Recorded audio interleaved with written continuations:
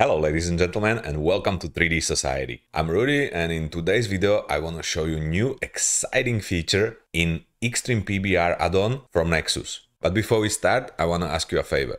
If you like this video, please give it a thumbs up. And if you like this kind of content, subscribe to the channel. Your support means a lot to me. Also, I want to mention that I'm using Extreme PBR to simplify the process of creating 3D materials. It has been a game-changing add-on for my workflow, and I managed to secure a small discount for my viewers. You can find the link in the description below this video, and the discount code is 3D Society 10 all together. Throughout this video you will see screencast keys so you can easily follow along. Alright, so let's get into today's video subject: anti-tile system in Extreme PBR Nexus.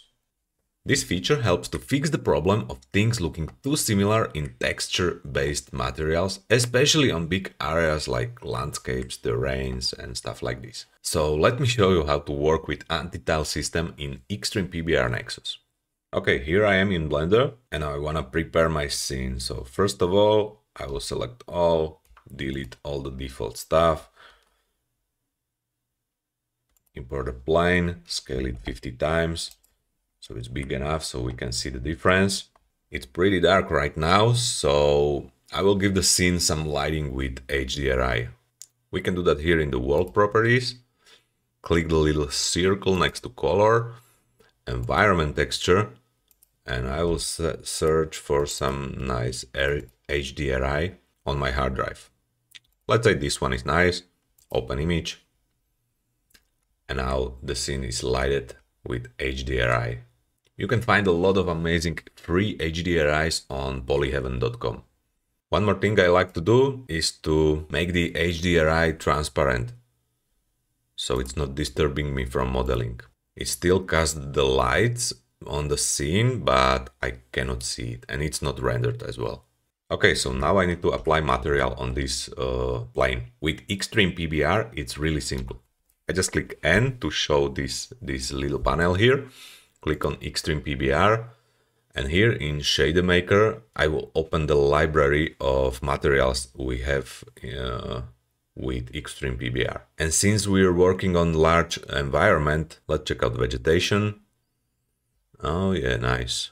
Look, this moss 001 seems okay for this. And all I have to do is add new. And here we are. Looks nice, but we need to scale it down. The easiest way is here in Material Editor and Scale Uniform, scale it a lot, let's say like this. And while I was scaling the material, we could start seeing the problem here. The texture just keep repeating the same pattern over and over again. And this is a huge problem because it doesn't look natural. Fortunately, the new version of Extreme PBR has a solution for this. And it's this little checkbox here. So I click it, and as you can see, by enabling this feature, the tile effect completely disappears, instantly enhancing the realism of my material. Now there is this random option, which is great if you want to quickly randomize the anti-tile system. However, with the new popover menu, we can further customize it. We can adjust the hue to create patchy areas with slightly different color shades. We can control the range using minimum and maximum values and play with exposure to achieve darker or lighter patches.